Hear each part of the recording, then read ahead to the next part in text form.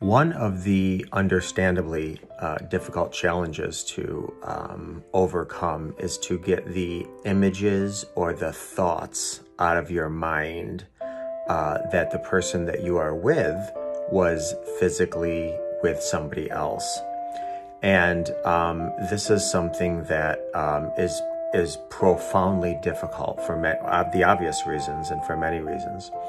One of the things I just want to encourage you, however, is to understand the person you are with, your spouse, partner, significant other, did not give their body to the other person the way they give their body to you. Marital or relational physical intimacy is based on purity and trust and authenticity. There is a soul connection there. There's a history there. You know, oftentimes raise kids together. There's an open, authentic, pure life that you have together.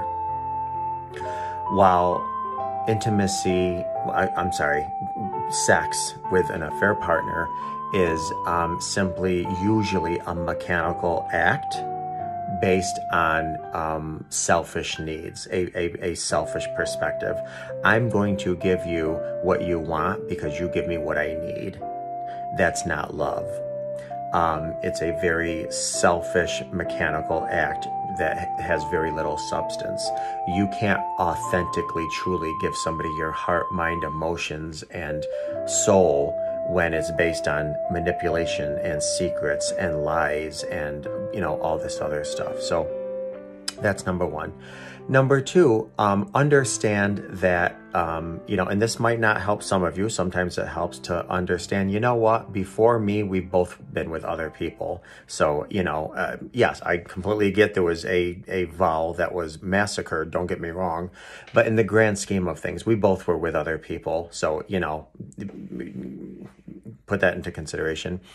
And lastly, understand that oftentimes people dissociate during certain times.